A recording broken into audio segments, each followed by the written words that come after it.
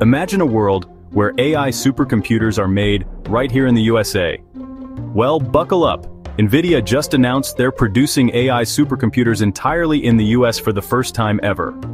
They're investing a whopping $500 billion over the next 4 years to make it happen. That's right, $500 billion. CEO Jensen Huang says this move will meet the booming demand for AI tech, strengthen the supply chain, and boost resilience. But what does this mean for America?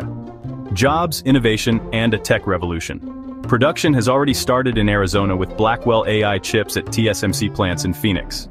Nvidia is also teaming up with Amkor and Spill for chip packaging and testing.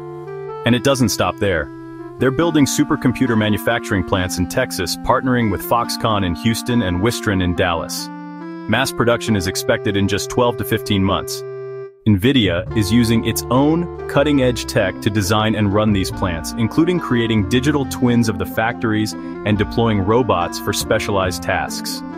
In the bigger picture, this is part of Nvidia's vision to create numerous gigawatt AI factories, paving the way for a new AI industry, thousands of jobs, and a robust economy.